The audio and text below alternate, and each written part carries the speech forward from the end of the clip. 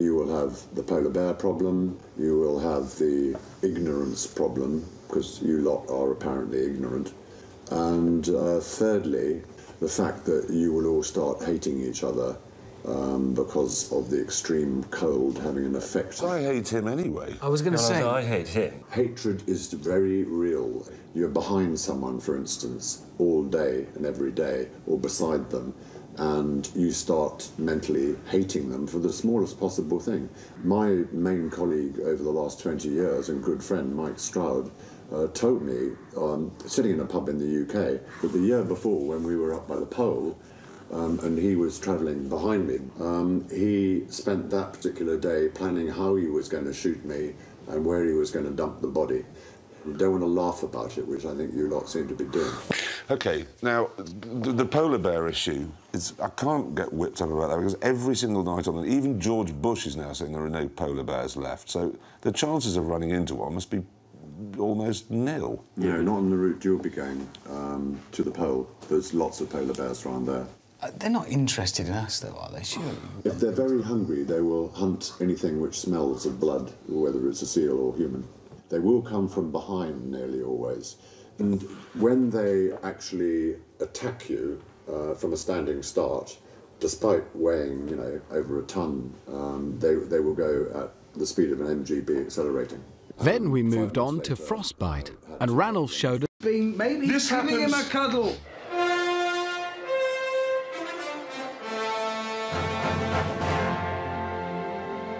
OK, here is Resolute. We begin by going south very briefly, then we turn west across this island, then we're going across here, which is Frozen Sea, which will be quite smooth and easy, onto this, which is Bathurst Island. Now, there could be a couple of ravines and so on. It's quite mountainous here, but once we've got across there, there's a checkpoint here where fuel has been dropped for us. Don't need that. Obviously. Dog food, cannon meat. But I'll do. Yeah, a little bit of all that sort of stuff. And then we go again across Frozen Sea, which should be fairly easy, except maybe for the odd pressure ridge, which has been built up by the force of ice coming down from the north, and maybe the odd ice boulder field or so on. Then we continue, we have to skirt around this island, but we cross the land here, and the magnetic North Pole is there, approximately 400 miles away. Good. Any questions? No. But what you're saying is we leave here and go north for a bit. Pretty much, yeah. What I'm interested in is, what's that area called as we cross Bathurst Island? Oh, the Réserve Nationale de Faune de Polar Bear Pass. Why is it called Polar Bear Pass? In my mind, it's a pass full of polar bears. That's exactly what it is. If we've made it to there, we're in with a good chance. But there is still, of course, the possibility that, well, as much as 100 yards from our goal, we fall through the ice. So forgive me, but there's only a very remote chance that either of us, any of us, make it. Yes.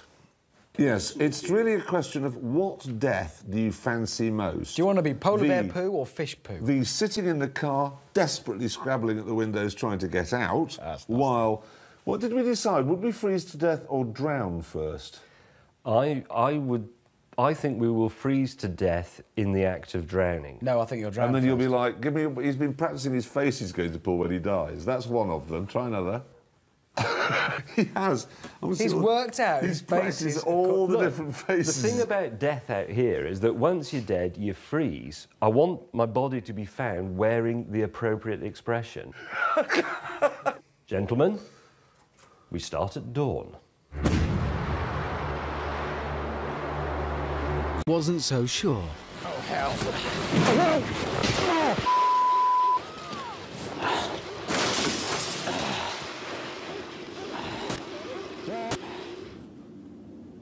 He is huge. I mean, look at this. It's about twice the size of my mitten. Did you know, according to the ancient Inuit people, for every inch in length of its footprint, it's a foot in its length? That's big. That is big. Twice the size of you. And they can smell you from 40 miles away. Should we get back in the car?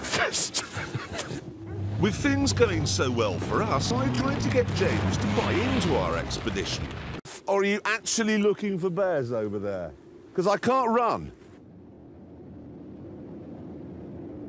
They look cosy, don't they? Which is unbelievable, but they're very clever. There's a lot of stuff going on. This coat, these are long guard hairs. They've got lanolin and grease on them. They shed the snow so they don't get all clagged up. But then underneath, he's got a second coat, these short, fluffy hairs. But they're not just fluff, they're hollow, each one. So they trap warm air from his body. They're like a million tiny little duvets on him. And they work. In fact, they work so well, they get too hot and they have to cool their blood by sending it down to their pores. And on the way down, it's super cooled and goes back around the body. So he has trouble, in this temperature, keeping cool.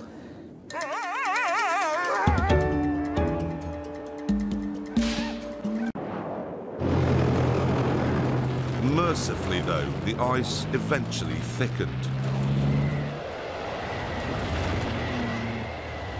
What has happened is we're doing many more miles thanks to wheel spin. So we're actually doing 2 or 3 times the distance we'd anticipated.